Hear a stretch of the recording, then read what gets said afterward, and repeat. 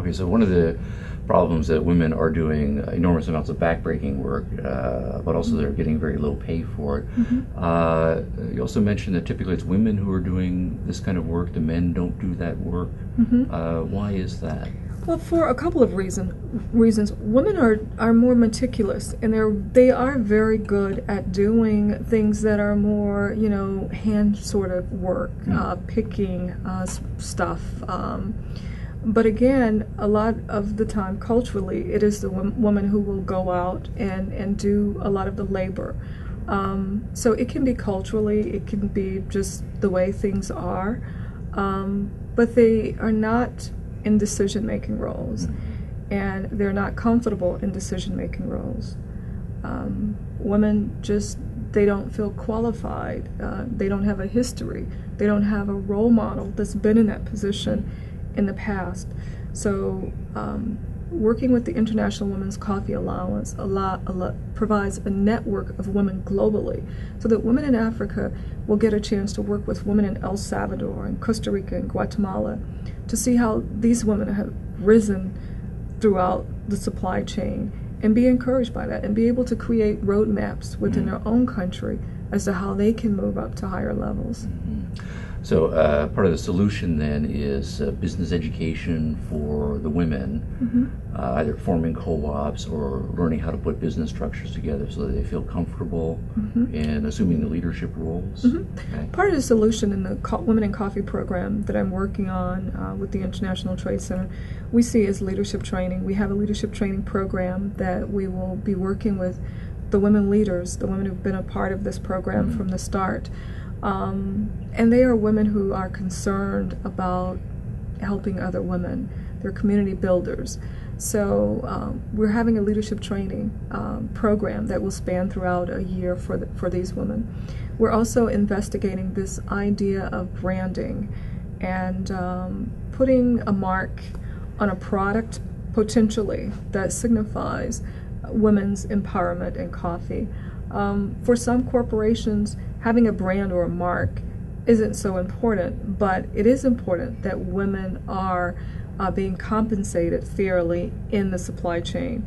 So finding ways to figure out how we may approach the market with such a product is interesting. But Walmart.com just announced mid-September that they will be introducing a coffee that shows empowerment for women from one of the groups of women that we work with in Costa Rica. So we're excited to see how that relationship might work. Okay. So one element of it is the compensation level for the work that's done. The other is the decision making and empowering, so they have the knowledge and the confidence to take on the leadership roles. I believe you also mentioned an issue of land ownership, that in many cases women don't own the land that they are working. So then obviously they're not in a position to share in the profits or to grow or to mortgage the property to do various things. Why are women traditionally not owning any of the land, or why is that difficult for them?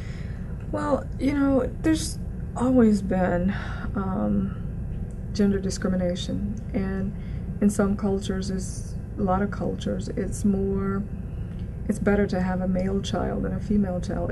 If you're going to educate a child, you educate the son versus the daughter. So women have just not been held in high regard. Fewer opportunities are given to women. But I feel that with several initiatives, global initiatives, things are changing. Women are being pushed more into the forefront. And it's not just because women need to be women, but it's for economic reasons. The UN Global Compact recently signed on to the Women Empowerment Principles. And this is the first piece of information that allows women to be considered from an economic standpoint. We always talk about women when it comes to health and education, but economically, how in business are women faring? How in ownership? I don't know the numbers right off the top of my head, but less than 1% of land ownership globally belong to women.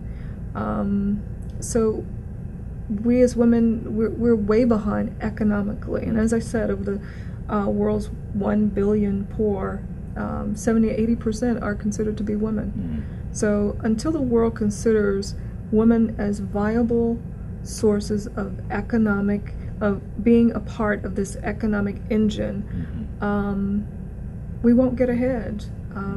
Women are working hard for less pay. They're putting in long hours, and they really need to be compensated, because what they're doing with the dollars will make a difference globally. They are taking care of their children. They are educating their children, and that's a benefit globally. So there's great value. Right. So with the additional business knowledge and changing attitudes so that women can own land, that will help them get a leg up the economic ladder. To go back to the issue of owning land, often there are traditional cultural reasons or family reasons prizing boys more than prizing girls. Are there also religious obstacles to be overcome, or legal obstacles that just say women are not allowed to own property? Do those things also have to be dealt with as part of the mix? Oh yeah, it's funny. When I was in Uganda, one lady, she was a Muslim lady from far region where she owned, her family worked in coffee, and she said for religious reasons, we don't own land from where I am from, and the laws are very confusing, and they just didn't know where it was. And we had some great discussions around that. But what was interesting, she said that her perspective on all of that and the lack of land ownership, which is what's perceived to be the #1 problem for women if you talk to them when it comes to agriculture. They don't own land. They don't own what's produced on the lands. They're just, peasant workers on the land. She said, my attitude is, while I am here. And I kept asking, what does that mean? And she said, while I am here, I'm not going to fight the things that I can't change, but I'm going to work as hard as I can to make a difference in that I do have control over. So, women are creative, and they know that if change is going to happen, they have to lead it. And I can say that leaders of countries, leaders of industries, start to pay attention when issues have been raised by different organizations, different people in power. So bringing recognition and light to organizations is critical. The Eastern African Vine Coffee Organization is a trade support organization in East Africa that makes up several different countries that work in coffee. They've never had an indigenous woman on their board in their 10-year history.